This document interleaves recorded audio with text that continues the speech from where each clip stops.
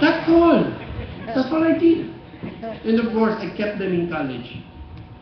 And then my rice self-sufficiency increased from 73 to 94, and my staple sufficiency is probably 100 because I'm now the second biggest producer of kamote. Because kamote is less susceptible to climate change. And who's number one? Pampanga. Oh my God. And then of course I got all these awards which I cannot eat. Next. Next. I don't wanna, these are only the proofs. Next. That's my forest cover. Next. From 700 to 4, next.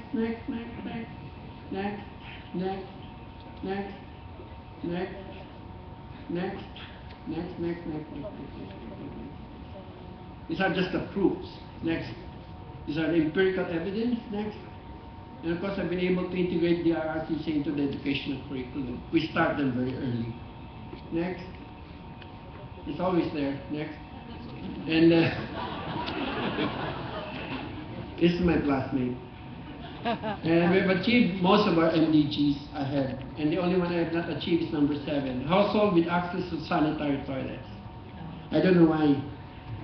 I've been asking, was this guy, this DOH, I've been asking you before to give me more toilets. But I don't know why DOH cannot give me. So at least I have a very rich river system. Next. Next. These are my MDG box. I'm very proud of this because I really put my heart into it, believing that the national government will incentivize it. You know what I got for it? Nothing. Not even an award. Which I cannot eat. The proof of the pudding is in the eating. It's not how important is the MDG for you. Nothing. That's why you can keep doing all these things with no goal. So you can be the expert in the best thing that means nothing. So I mean, these MDGs, I thought, sabi kasi itong, I forgot this, he's my, I learned a lot from him, but you see, you never gave me anything for achieving this, except a pat on the back. As you can see here, I'm so proud. This is probably the proudest thing I've done. Next.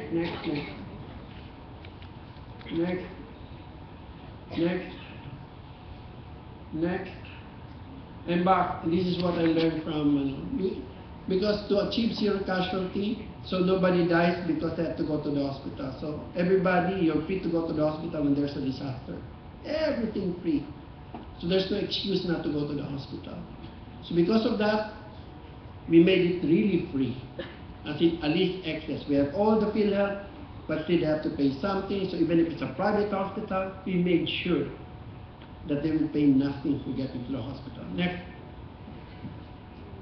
Kung gusto mo talaga, magagawa mo eh. Ang usapan naman dito, gusto nyo ba talaga? Next. Oh, this is the benefit I get from being. Next.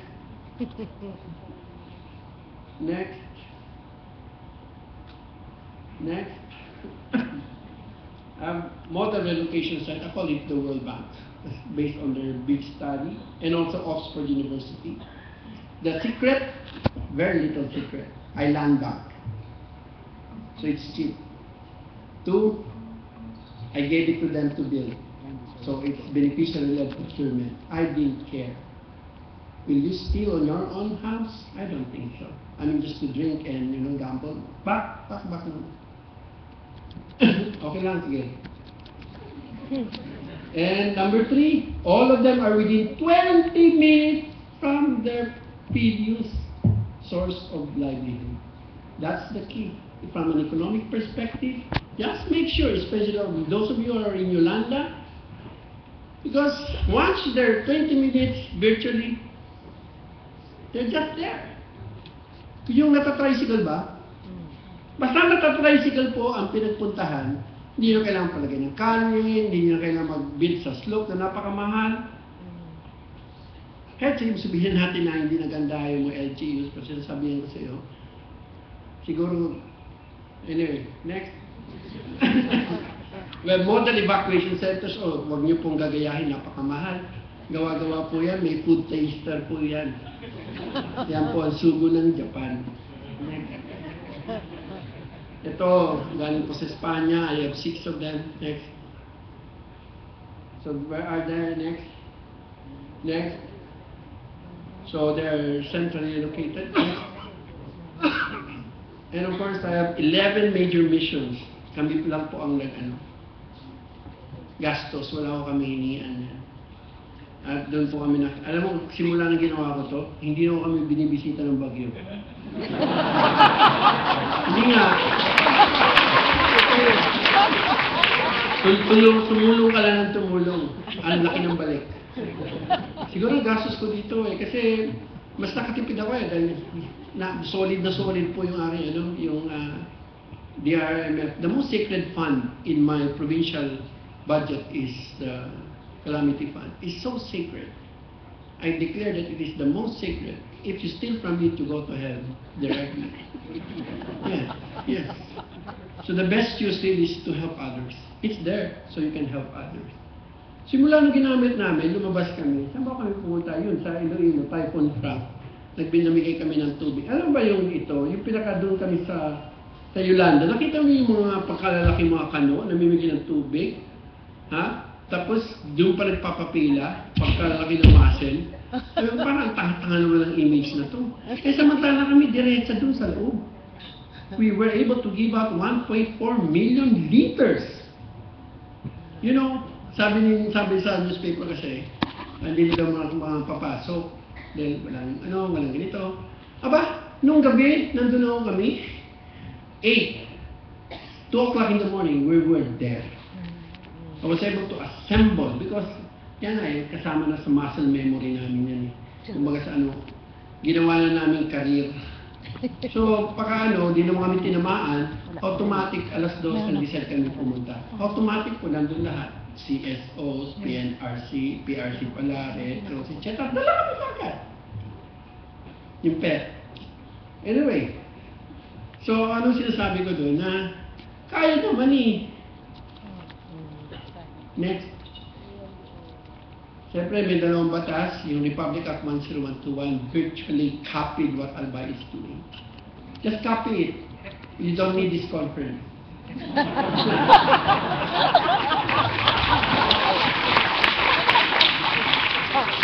Hindi, sundin niyo lang po. O tulungan niyo pong mga gawa. Kasi marami kami tinulungan. Sana mga taga dito yung Pampanga. Yung Pampanga, nung tinulungan namin yung dating pare, hanggang ngayon buhay. Yung Pangasinan magaling turuan. Sino pa magaling turuan? Pampanga, Pangasinan. Yung iba, pinutulungan yata kami 14, hindi ko na isa-isahin. Pag alis namin, alis din. Pabalik-balik daw kami, ginasusan pa kami ng Oxfam, ginasusan kami ng DI-set. Yan, dahil ko sila gumagastos sa amin, ma-replicate. Na-replicate lang po yung gastos. Hindi kami. Next. So, next, we have trained 7 countries, Laos, Myanmar, Cambodia, Vietnam, Kenya, Nigeria, and Timor-Leste. I'm putting it there. Why? Because I've been the whole world. I'm the co-chair for the development. I was voted by 184 countries to become the chairman of the Green Climate Fund. And people said, sometimes it's really moral ascendancy. Yung nakikita na gingit-ngit na mata mo, na-approve na lang basta yung mga gusto mo. Talagang makikita na, kasi chairman ka, hindi ka pwede magdaldal Pero nakikita na gingit-ngit na ako. Nung isang linggo sa Oslo, nag-walk out ako. Kasi ayaw nila magsipagbayad. Sabi ko, ano yan ito? Duty nyo yan. Kayo nag-cost nito. Wala kaming kaalam-alam niya.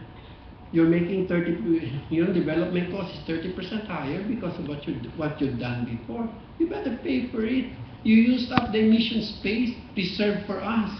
We're also entitled. Do you know that if you develop through carbon, it's 30% cheaper. In fact, there's direct correlation on carbon per capita consumption in development. Virtually, there's 1-to-1 correspondence. The more carbon you use, the more development you get. But doesn't mean to say it has to go on. Anyway, next.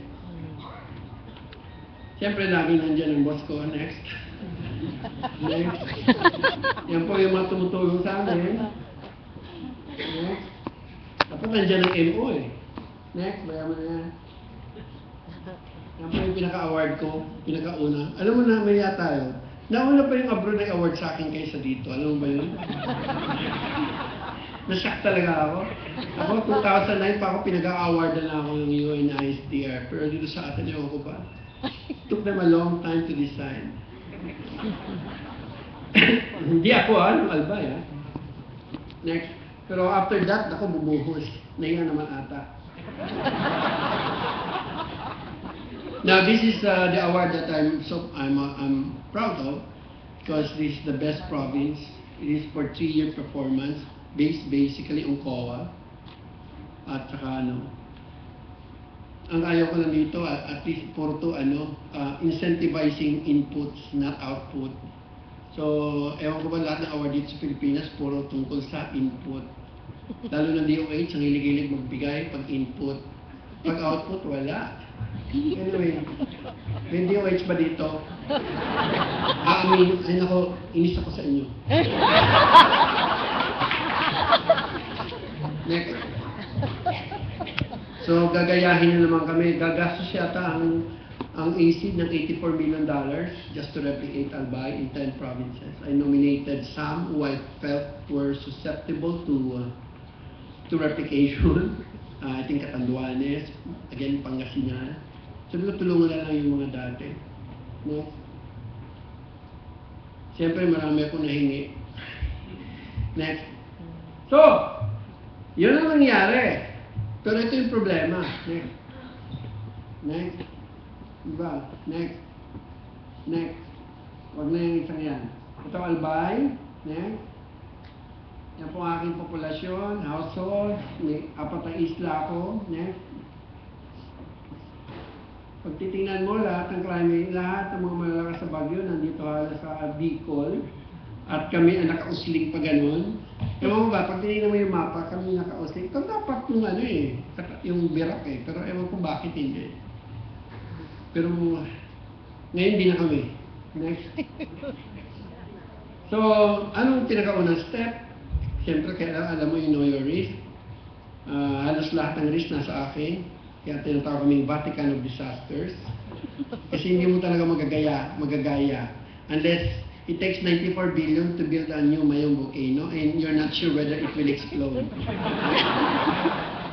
Talaga. Oh, next. So, but those are the thematics, but every year we do it. We negotiate this with our local government chief executives. O, taga-TV ka, pag may flooding, so papuntahin ko ang, ano ba yan? PBOX at saka ang MGB at ang Pagaso. Ano bang nyo this year? View, forecast, pang stock market. No? So ano yung mga industry sectors? So isa-isa namin, ano yung mga stocks? So ano yung stock bibiliin ko sa TV? Hoy! TV! In a perverse manner, Not perversion. Ikaw, 17 barangay. Pinag-aralan na natin yan. Tulong ng MO pati at ng Aboitiz. Yan, 17. So, ninegotiate na namin. Hindi naman lahat yan sa purok lang na pwedeng kung saan pwede may mamatay. Hindi ko na pinapapirma doon, pinapapirma ko kasi ang hirap-hirap. Inaabot ako 1 taon. By the time na mapumirma lahat na nangangako po ako na pag sinabi ni Gob na mag-evacuate ako, makakakuha ko na 5 kilong bigas. O yan naman talaga ang namin Sinasabi, sigurado ko ba na ang ginagawa ng Albay maulit? Sabi ko, oo. Kasi institution, may maraming institusyon. Paano kung hindi lagyan ng tao yung institusyon? Kako na, yung institusyon nasa puso ng tao. Kasi kako, pag pumunta yung evacuation set, alam nila may 5 kilong bigas doon nag-aantay sa kanya. Hindi sa bribe yun pero sinasabi ko right mo yun. Kailangan kang tulungan dahil dinistorbo ko buhay mo. Pagkainit-init, wala naman sama ng panahon, biglang siksik ang ka doon. Ni walang TV, hindi mo makita yung legal way, tapos nandun ka. Hindi ka pa makakapag-sex. Ay nako, how do you call that? The apocryphal evidence. No need. So these are my disaster ranking. I'll give you an example immediately. Why are we number 1 in tsunami? Because that's where we're number 1. And number 1 in rainfall increase. Why? Because the name is risk, not hazard. A hazard only becomes a risk once it's owned. Pag may-ari.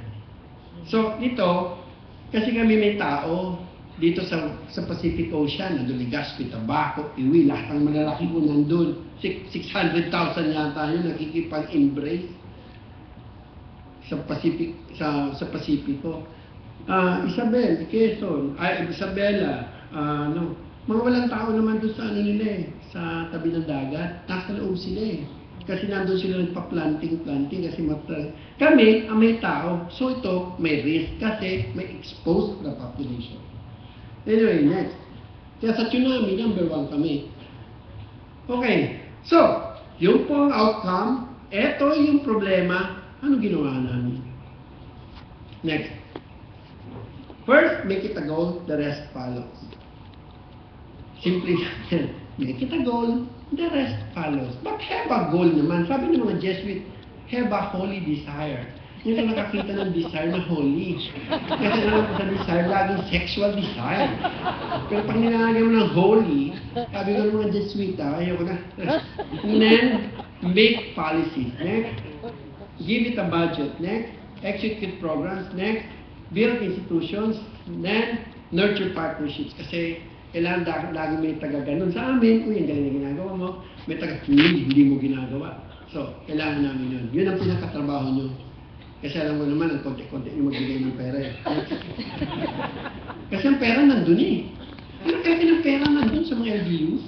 Kailangan kutkutin nyo lang Sabayan nyo lang, kung ako sasabihin ko sa inyo, ayun, yan ninyo. Award kayo ng award. Sabi ko nga saan ba to? Ito. Ito ba yung sinasabihan ko lagi na Garilao? Magbigay ka ng Best Health Practices Award? Hindi yung practice, health outcome. Anyway, next. Next. Yan po yung ang tawag big words. Ito po yung ginawa. Big words, what I mean in real terms. Next. Okay? So, prueba lang yan na hindi puro big words. Ano ba yung what does it mean in real? So, pag sinabi ko may MDG goal, okay, what does it mean? Nasa ordinance po yan. Next. So, first, we want, I think it's very clear sa this vision. What's my vision? My vision is to become California in 30 years. Really. I want to be like a bigger version of Siliman, of, I think, Dumaguete. Low rise, low energy intensity, a lot of rich agriculture, a lot of education, research institutions. That's my kind of Albay. So it's very green. I made sure that people keep planting trees. Not planting babies. So, live a better living. So, ano ba yung ultimate goal namin? Dalawa pa ultimate goal na lagi ko sinasabi sa akin mga number 1, life expectancy. Pag sinuyog mo po lahat yan, gumawa ka ng multivariate regression, linear, multivariate regression. Ang lalabas niya that the best proof of social prosperity is life expectancy. Wala na pong iba. So sabi ko, ito ang pinakagol natin. Kung bakit zero casualty? Kasi namamatay, ang pag-compute po ng life expectancy, yung average age ng mga namatay this year. Life expectancy yan. So, pag namatay sa'yo, puro bata dahil sa disaster. Mga bata dahil sa IMR, infant mortality. Mga bata, below 42. Dahil yung mga nanay na pwede pa manganak. Aba, mapagsak. Diba? Babagsak. So yung numero very important. Kung mayroong una kosa sa AIM na tinuturo, ito pinakauna kosa ko, life expectancy. Kaso dinagdagan ng DOH. Sabi ni Arbosa, dagdag mo to. Change in height. Yes. I think I'm looking for the empirical evidence that change in height. And I'm looking really for the science of it because baka chika lang ni Doc Ted. Pero mukhang totoo. Sa ASEAN kasi tayong pinakapandak. Hindi ko alam kung bakit. Akala ko ba, paano na tayo ng genetically enhanced tayo ng mga Mga Espanyol, 400 years. Wala ba nangyari sa kumbento? Finance tayo ng mga Hapo, ng mga Kano. Tapos yun, OFW, all over Europe, kung saan ako nanggaling. Wala nangyari sa height. Napaka-resistant ba natin to genetic engineering? Okay. Next. So, the title of almost all of it will be Resources for. This is the permanent office, PAPSIMO. Where do we get money for it? Because there's money. If you use it properly, there's enough money. I don't need CNDR. I don't need CNDR. Or unless CNDR wants to pay for the use of all our competencies. Lugi kami sa inyo, excuse me. Kahit sa NO. Next. Next, there's a whole building, total building, we gave it. Salamat sa mga Italiano. Then, CIRCA, this is for climate office. This is only for our research. Where do we get money? Next. Then we have institutionalized training. Now we get money from OECD and also from us. Next. Under Section 9, balik mo nga yun. Back. Section 9, Section 9, small letter I, sabi, dapat magtayo ng training institute ang OECD. Para mas mabilis, sabi ng OECD, ikaw na ang institute. Itapos, so we're doing the job for them. Binibigyan na lang niya kami ng pera. So, nakatayin na kami ng 7 ewan ko lang kung ano. Pag-uwi nila sa kanila, nakita lang nila may volcano lang naalala nila at saka kagsawa. Next. Next. So, institutionalized, mapapalitan na ito. Wala nang AMD. Ginawa ko AMDGO kasi nahiswita ako. Mayor Day, Gloriam Office. Ito Albay, Millennium Development Goals Office. So, alam mo, ilang taon na rin yan. Next. May pera yan, may sariling head of office, who is from UP. Alam mo, kung may sikreto ko siguro, dahil napapaligiran po ako ng mga staff na galing UP, Ateneo, Lasal, my senior staff are really something else. I pay them well. I give 14th month pay, and I give them 50,000 cash bonus every year. Because if you give them peanuts, you get monkeys. No, really. Sometimes you just have to incentivize the hiring of the best that you can. And I'm telling you, I'm one of the best staff. Next. Lapit na to. Resources for institutionalized training. Salamat po sa mga Kastila. May sariling building din yan. Binibigyan din ng OCD. Institutionalized external missions is estimated by OCD 5. Next, ito po yung, I'm so proud, balik-balik. Salam. Tingnan nyo to, yung Operation of Public Health Operations. Pagdating mo namin, nung binigay sa amin ng DOH, yung pagpatakbo po ng kanilang yung hospital po, ng district hospital. Kasi yung mga nurse, wala. Yung doktor, syempre. So kami nagpatakbo. Pagdating namin doon ng Miyerkules, November 9, kami na po nag-operate. Pero ewan ko ba itong mga newspaper, gusto doon sa mga kano at mga ano, kami hindi mo na kami na-mention na yung unang nagpanganak doon kami. Unang namigay po ng gamot doon kami. Unang consultation kami. Wala lahat yan. Pati kayo, wala. Sa totoo lang, mas kaya ng local governments kasi nandun kami, alam na namin yan.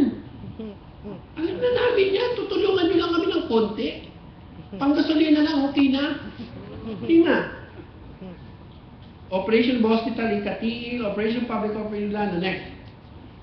Kami po tumutulong sa kanila. In fact, doon, yung itong ano, ewan ko kung ito galing pa to, yung kanilang speed, meron silang speed eh, di ba?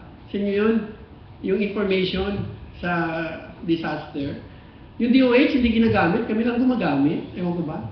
So the proof of the pudding is in the eating. Next. As you can see here, education from 1%, I made it 20. Health from 14 to 24. And then of course, CCADRR from 5, I made it to 11. Nasa footprints in the sand yan. Pwede ka mag-cheat ka na ang galing-galing mo, pero pinigyan mo ba ng pera? Next. So, saan ginamit ang pera? 9%, 11% na yan, 2011 yan. Next. Hindi ko ito tinatanggal para may comparison. Next. Next. Siyempre, yung ginagastos ko ng 50, nakakuha ng Italy 94 from abroad. Magaling ako maghanap eh. 50, nagiging 894. Sa SSS lang nangyayari yan, di ba? Nung binenta mo, ang Bangko de Oro. So, where do we use the money? Definitely one, know your risk. Next. Yan po, risk mapping. Ang daming tutulong sa'yo. Ewan ko kung mayroon pang problema sa risk mapping. Halos ginawa ng yan. Ginawa ng Old Testament ng gobyerno, ng national government. Libre pati. Tapos, gagamitin mo na. Pag may risk map na, gawin mo na comprehensive land use. Dito kumukulang. Itong transition na to. Sa amin, sa Albay, ginagawa ko yan. Naka-11 na yata kami. 18 na kasubmit, 11. Yung isa pabalik-balik kasi makukulit talaga mga mayors. Gusto nila yung paborito nilang lupa eh. Anyway, kaya balik ko lang. Pero halos lahat tapos na mga maliliit lang. Next. Next. So yan po ang pasisimpleng ko, ano meaning ng ginagawa namin. Adaptation is all about capacity building. DRR is all about capacity building. Yung hazard, like may volcano, wala akong magagawa. Ayaw umalis. Yung exposure, kaya yan. Management, population growth yan. Iiwas mo pati. Ang ano ibig sabihin ng exposure. Kasi kung nagparami ng bata, di mas marami pwedeng mamatay. Sa MMR, IMR, pati sa disaster. Ano namamatay pag disaster? Mga bata. Kasi walang kalaban-laban. Wala namang physical, muscular. Walang physical memory. So, bottom line, capacity. Ang lawak-lawak nung nangyari sa Australia, na baha for 1 week, hanggang dito, may isa walang namatay. May hazard, may exposure, pero may capacity. Therefore, ang casualty, zero. Next. Yung mga hazard map, may sawa na ako sa hazard map, pero ngayon talaga Biblia yan. Pagdating na ng pangyari, yun ang mga importante. Next, next. Bigyan lang kayo isang example kasi mag-i-APEC kami. Back. Ito ang pinakita ko sa APEC, yung pinakauna. Hanggat ang mga laba po ng mayon, hindi man lumalampas doon sa pulang yun, that's called the 6-kilometer permanent danger zone. It is based on 600 years of study. Available pa po. Nag-iwan naman ng konti ang mga Kastila. Yan po. Kaya hanggat, yung airport po namin nasa 17 kilometers away from my volcano. Anyway, next. Next. Yan po, galing po yan sa MO. Next. So, ito po yung namin, babalik tayo yata namin. Yan po ang Lahar Hazard Map. Next. Nagpakyut dito ang MO Christian Aid. Tapos nilagyan ka nilang tapos nilagyan sa ilalim. So, ang itim, dapat wala ka dyan. Ibig sabihin niyan, relocate. Yung pula, meaning to say niyan, i-train, to evacuate. Yung yellow, cool ka lang. Yeah. Bibit-bitin na lang kita kung kailangan ba. So, relocation, evacuation, alertness. Sandali lang yan. Ngayon babalik na rin ko na. Unahin ko na thematic, saksakan ko na sa taas ng Google. Babalik rin namin yung lista. Next, kaya mo yan. Pinapagpapakyut. Tapos, kailangan may tao. Yun, nakita nyo, taong-taong nung pinaghihirapan ko, yung 2 barangay bawat araw. Patawag ng mga leader. Yan. Mapa. O say, drawing mo na. O, yan. Huwag kang dadaan dyan. Dyan. Kasi nandyan ang bahay ng kulupadidan ng asawa mo. Yan, huwag kang dadaan dyan. Huwag kang mag-evacuate dyan. Baka yun ang risk mo. Dito, sa puno ng sagi, pagputok ng kwitis. tumakbo ka dyan. Andyan ako, nag-aantay sa'yo.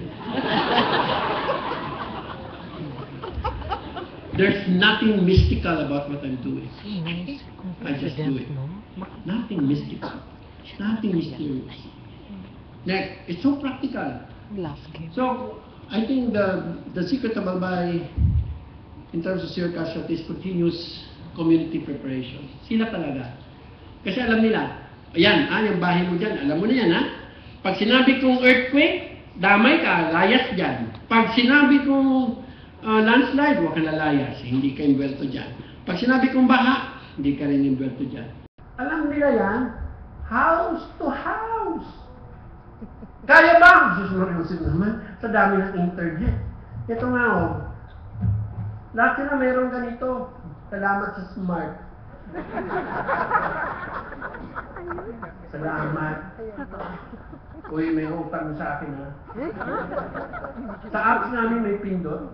Lahat kami, I think, may mga 30,000 na yata nag-download ng pindot. This is provincial information on disaster. So, it gives you, wala naman, nothing mystical, libre.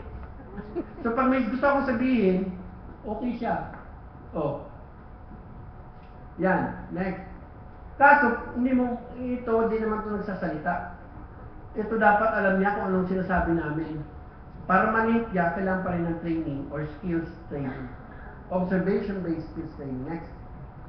So, geostrategic intervention. Alam mo nakatiwang-wang na dyan, alam mo na mamamatay, yung palalayasan. So, yung nasa tabi ng mayon, ng mga riverbanks, 10,076 nilayas ko. Yan. Yung mga itim-itim na yan, may lahar yan. Next. Yan, inakyat ko. Ang disaster risk reduction without disaster is equal development. Simple. Si Madam Gloriati, yung mabait sa akin yun So, binigyan pa ako ng airport. Doon ko nilagay lahat ng mga resettlement projects. Alam mo, matapos ko nilagay, naku, parang mga mushroom na tubuan. Commercial center, simbahan, private health facilities.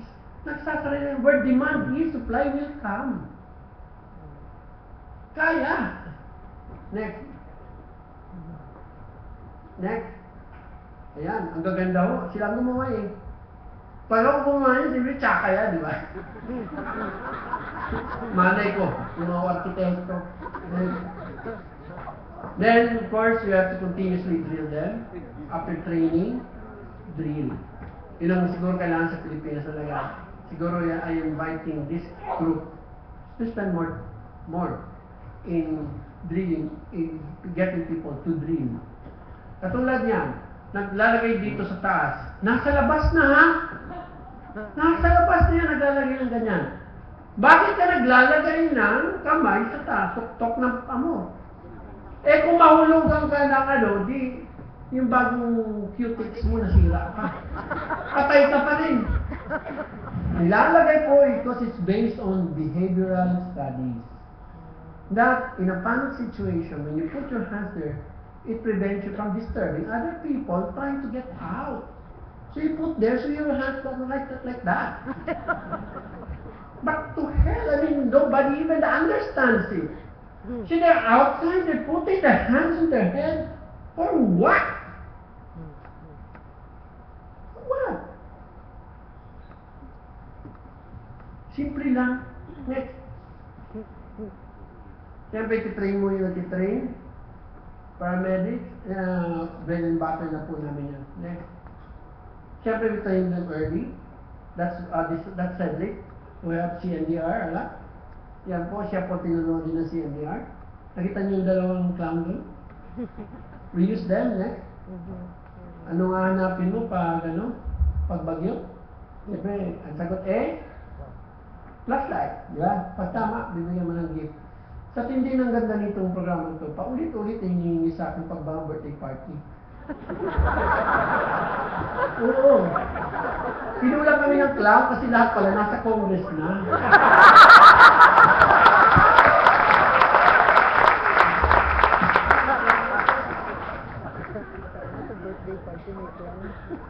Ayaw niyo mag-comment. Sus na Joseph. Then, resources for preparedness. Warning communications. Ang warning po hindi nagsasarili. Kailangan i-communicate. So may mga proseso po, papagasa, prediction for kailan, wag na. May mga magtuturo sa inyo ng totoo niyan. Next, bigyan ko lang ngayon ng next. Ito ay Doppler radar. Yan po si Presidente. Pinalagay ko sa Birak. Bigay sa akin doon ng mga hapon. Sabi ko lagay mo sa Birak, 2 plus 2 hours additional warning time. Sabi ng mga taga, okay. Sabi ko doon kayo maglagay sa Guam. Parang may silbihan sa inyo. Tuwang-tuwa pa kayo. Ito po, galing sa satellite. Pag niya may satellite, same day ang pula-pula. Susunod yung nervous naman ako. Di natapos na yung mga aking mga warning through infoboard, blah, blah, blah. Next, dahil sa Doppler radar, nakita nyo, wala, manulan salbay. Hindi ako gumastos na kasi pida ko na 19 million. Dahil sa Doppler radar, repeat it after me. Ilang beses kami magkakaroon ng heavy rains. So, investments in technology, I think works. Next. Next. So, yan po, sa amin po, mga simple lang po to na pwedeng gawin ng kahit saan. Parang nagtitinda ng tinapay pag umaga. Lahat po, simple lang po, sabihan ni Gom na pagdating ng alas 4, darating yung truck ni Mayor, susundin kayo para dalhin kayo sa evacuation center. Ganun lang. Tapos para silang Beyonce, may ganun lang.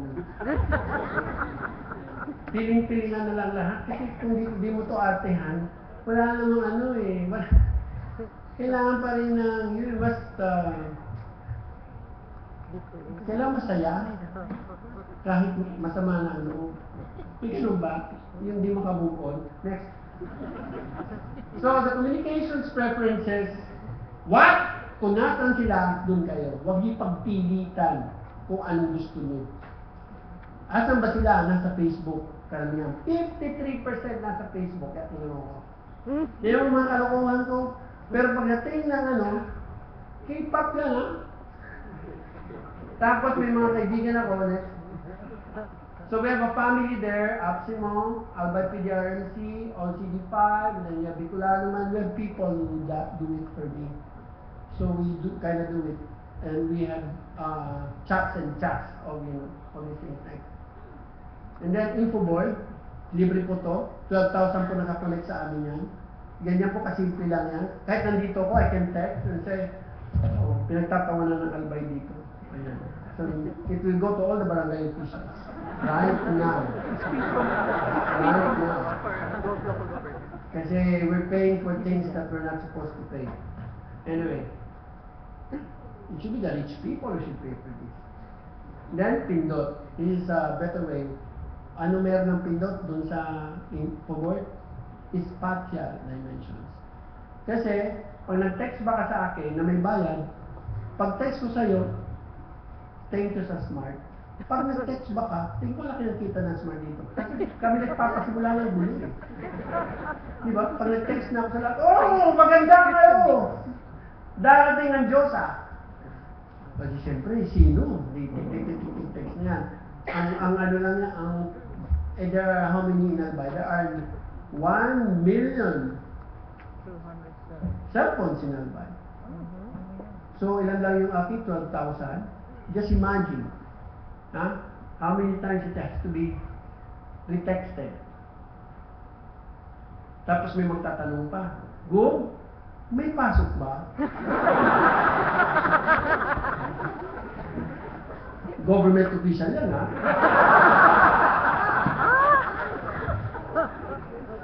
Anong klase? Pangyari sa Roma. So, this one gives you the spatial dimension kasi pupula-pula siya, pinasang ka. Actually, galing to sa Cebu. In-export sa amin kasi hindi pa nila kailangan. Next. There, and then, Gulf Tsunami Warning. This is the most intricate of them all. And you really need something here because it bypasses me. It goes straight. There are only 30 minutes. Once a tsunami warning is raised in 30 minutes, it's there. Alam mo, decide pa si Go, magpapakyot. Mag-i-issue ako ng mga kung ano-ano. Hindi na kailangan. Hindi ko na. So, tinirain na namin lahat yung mga nandiyan sa tabi. Kung anong gagawin. Evacuation route, essentially. Saan kayo dadaan? anong daan para mas disiplinado. Next. Next. Kasi doon yata sa Fukushima, nung nagpadala ng warning from the warning center, yung parang boya, wala naman tao sa bahay. So dito, pinapasiguran na pupunta radyo at pupunta ng cellphone. Yan po yan. Next. Ito na po yung speed ng DOH. Ewan ko ba, hindi naman yata ginagamit ng DOH. So kami lang gumagamit. Sabi, turo ng mga tao dito sa national. Pagdating sa bahay, tinignan ko dun sa Yolanda, na hindi ko nakita ang speed report. Asan mga taga-DOH dito? Asan ang speed report? Ako meron Ako meron. We made it for the area where we were assigned. Ilan ang ilan ang nakakasakit, ilan ang gutom, ilan ang may lagnat, ilan ang trabaho namin yan eh. Next. Bayan mo na yan. Next. So, pag hindi mo ma-relocate, evacuate. Pag evacuate, saan? Our evacuation center lang po. Diyan kami sumisikat ngayon eh, pagkaganda-ganda. Dati, yung mga schools, tapos hindi. Yung amin ang ginagawang school. Now, our evacuation centers are used as school. Kasi how many times a year lang naman kailangan kong evacuation center? 21 days. For the rest of the 340 days, they're not used for anything. So, see, 21 days only, a year. We counted it. There's empirical evidence. How many times did I call for evacuation? 21 days. Average. Next. So, yan. Next. Yan po ang aking mga ambulansya. I have 69 ambulances. Kasi binigyan ni Gloria yung mga governor. Pinapagbabayad ng kalahati, ayaw. Ay, binili ko lahat. So, sayang. Value for money.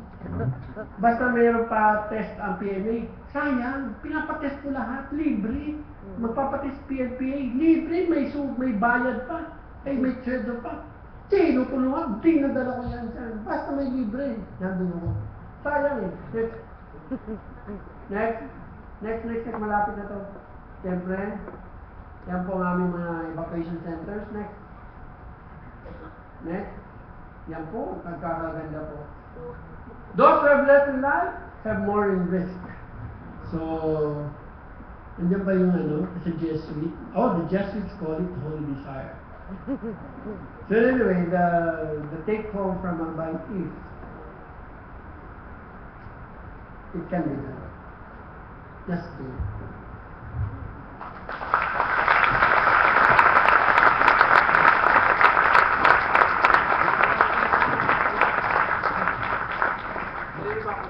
Governor Salcedo, thank you very much for the detailed, and I should say very fast-paced presentation, giving us the situation in Albay province. This is going to be a hard act to follow, especially late hour of today. We have one more session. In a minute I'll introduce to you Mr. Romulo Foundation, who will be leading the next panel discussion. We'll switch gears a little bit here. The last session will be a panel discussion led by a moderator. I do have to highlight there's a couple of changes to the panel, however. The Honorable Leonardo Javier Jr. Is not going to be able to make it today, nor will Mr. Raul Banias, in their regrets. They will be replaced on the panel by Professor Ernest Garilau, the President of the Zuellig Family Foundation. So at this point, I'd like to invite Mr. Romulo Foundation, President of the Corporate Network for Disaster Response, to the podium, and he will introduce the panel that will conclude today's event. Thank you.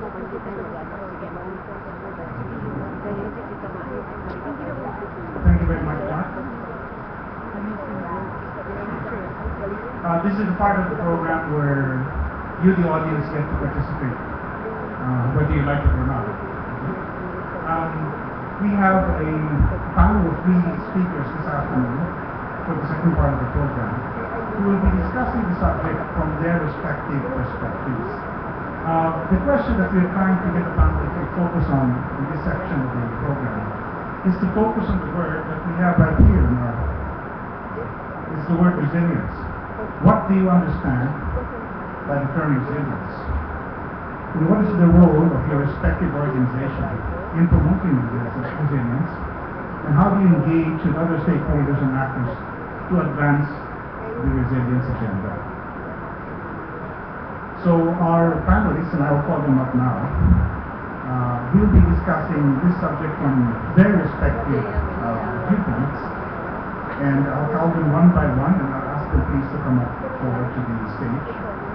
First, as mentioned by Mark earlier, is Professor Ernie Garilao, the President of Zuellig Foundation. Ernie, can you call him to come up on stage? Okay. I think he stepped out for a while. We'll move on to the other panelist, Dr. Jaime Aristotle Alip, founder and managing director of the Center for Agriculture and Rural Development, or CARD. Doctor, please come on stage. Dr. Alip is the founder and managing director of CARD, Mutually Reinforcing Institutions, a group of companies composed of a foundation, a bank, a microinsurance, and a development institute, and a business development sciences, all established to empower poor women in the countryside to help alleviate poverty in the Philippines. Our third panelist is the executive director of the Asian Disaster Preparedness Center, so a different perspective. He is based in Bangkok, Mr. Shane Wright.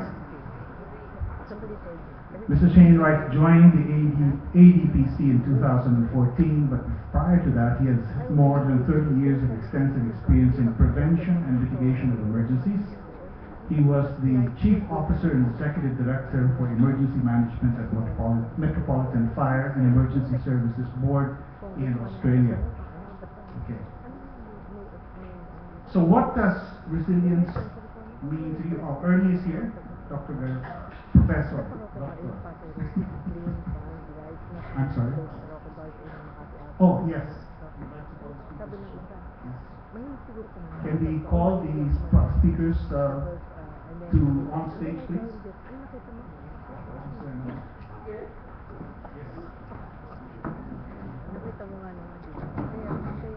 We'd like to make this part of the session as interactive as possible, so you can later on throw questions not only at the discussants but also to the previous speakers. Okay.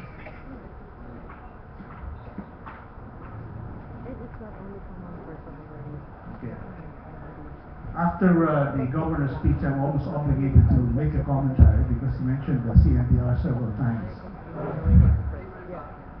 Oh, well. And the reason I want to speak about it is because one of the things that CNDR is now doing is we are conducting a program called Noah's Ark, where we're trying to bring the zero casualty kind of program, disaster preparedness program, to more provinces. This is a PPP endeavor, so it's a public-private partnership, and we're bringing this now to the province of Cebu.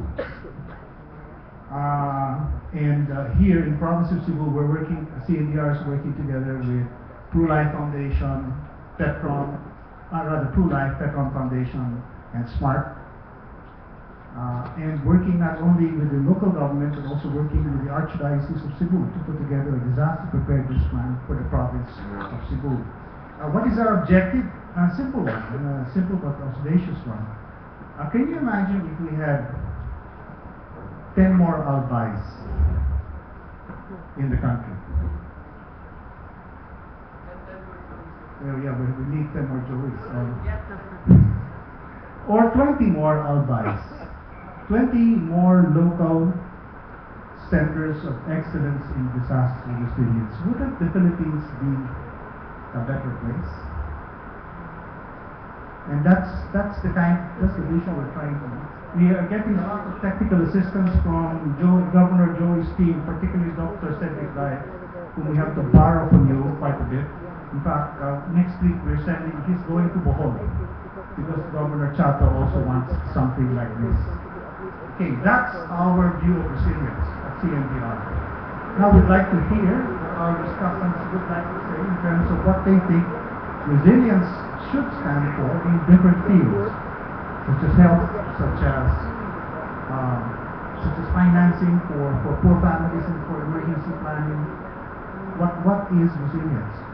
So let's start off with our first discussant. Can I call please Professor Ernie Garilao? give his presentation.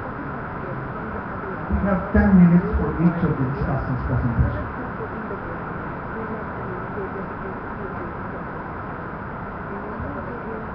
Ambassador Romulo, my colleagues in the panel, friends, good afternoon.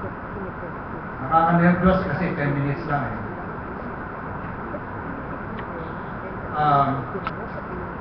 The Zuellig Family Foundation started off as a corporate foundation in 1997. And later on, we became a family foundation in 2008. Primarily with focus on improving health outcomes of the poor, especially in rural areas.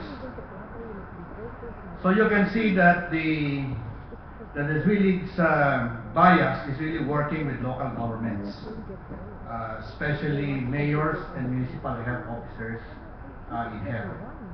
And essentially, it has a change framework, change model, that says that if you want to have better health outcomes, meaning lower MMR, lower IMR, lower malnutrition rates, you really have to have an improved and more responsive health system and targeted and pro-poor health programs.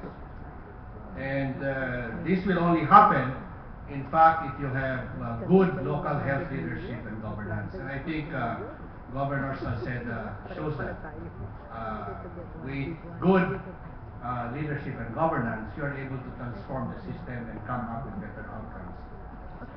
The intervention here basically is that you come up with a modular training for mayors and municipal health officers. There is a leadership approach attached to that, wherein they go through training and practicum. And when it comes to practicum, they really have to address the 6 building blocks of the WHO, meaning improved service delivery, health workforce, access to medicines, financing, and etc.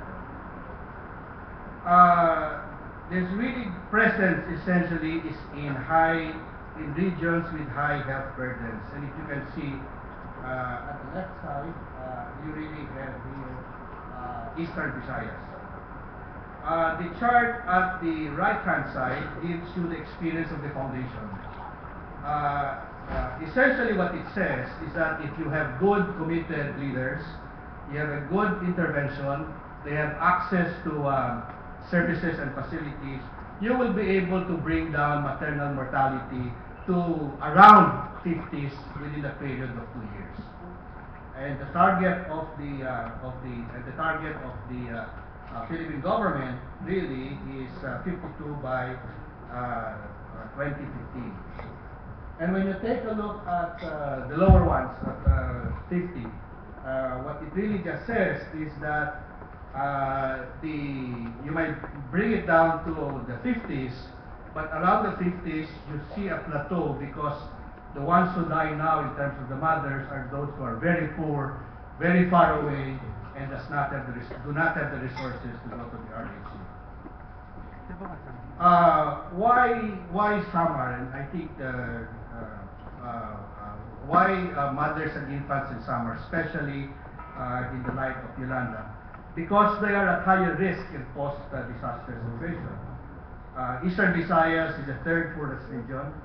Poverty incidence in Eastern Samar is 60%, which means around 270,000 of the 450,000 inhabitants. And without interventions, when you have a post-disaster, you can expect that maternal mortality, infant mortality, malnutrition is really going to go up because of the rise in poverty incidence. In Samar, we were in around 29 municipalities by 2013. And of course, when Yolanda came in, municipalities prepared for the typhoon, but it was, to categorize it, business as usual.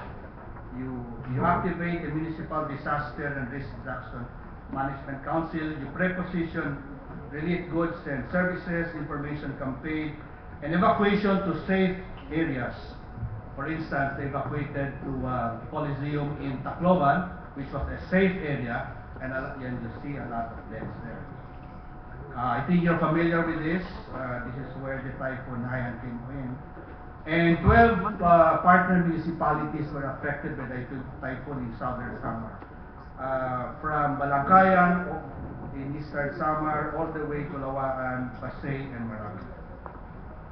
It's interesting